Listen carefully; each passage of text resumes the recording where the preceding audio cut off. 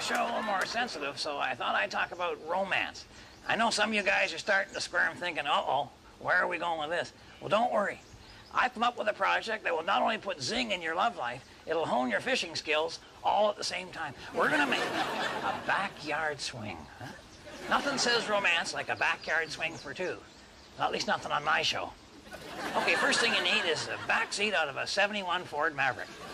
That should bring back a few romantic memories right there. All right, now to that, you just add a hunk of chain and a little handyman ingenuity. Hey? Okay, first of all, you want to hang the seat from something solid. That high tension wire up there. Yeah, that'll work good. And just horse the chain up there.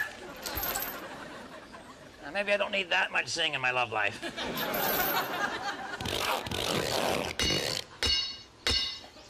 Now, the beauty of this swing is we're not going to have to push it back and forth. We're going to be up there sitting pretty, away from any of the landmines the dog might have left.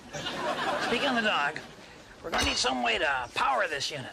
So what we're going to do is, I've already hooked the bungee cord up to the bottom of the seat. Now I hook the other end to something firmly in the ground like this stick. All right, because we want the thing to go to and fro, right? We've taken care of the fro. Now we've got to set up the to. All right, now to move the swing forward, we need a source of smooth forward power. And for that, need another piece of rope and a pulley of some kind. Now, if you're lucky, you already have the rear end of an old car sticking out of your lawn somewhere. That's a sign of a true handyman. Nothing says creativity like a lawn full of rusty car parts. Unfortunately, it also says shaky marriage. You see how this works? No matter which way the rope is pulled, the swing moves forward smoothly. Now all we need to do is to add the power. I'm not talking horsepower. I'm talking dog power. Size of the dog is up to you. For Bernice and I figure we need about 200 pounds of Rottweiler, because I plan to do a fair bit of swinging.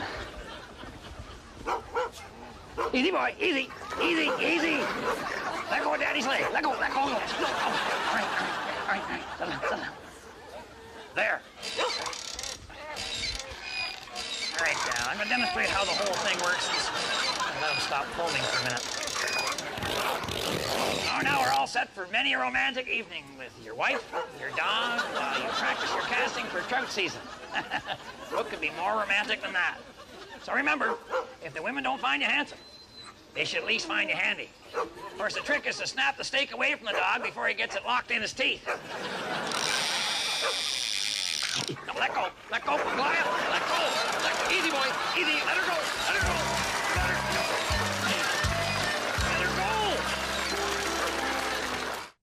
You know, other than about a week in October, I basically did nothing last year, and I was fine with that. But even though I was doing nothing, my mind was still thinking about stuff. Stuff that I hadn't done and should have. Stuff that I had done and shouldn't have. But mainly it was coming up with a lot more evidence that, as far as I'm concerned, proves that I'm right and almost everybody else is wrong. And that was fine too, but where I made my mistake was that I shared all that with my friends and especially my wife. And before you knew it, they were suggesting that I gather up all those opinions and stories and take them on the road where they belong. I even went to see my doctor to make sure I was healthy enough to tour again, and he gave me the go-ahead. He said I probably wouldn't get sick on the road, but even if I did, he'd prefer I was thousands of miles away when it happened. So I put together a brand new show, and I'm calling it I'm Not Old, I'm Ripe. And we're going to be doing about 25 cities, starting in St. Pete, Florida on March the 30th, and we're going to end up in the middle of May somewhere out west.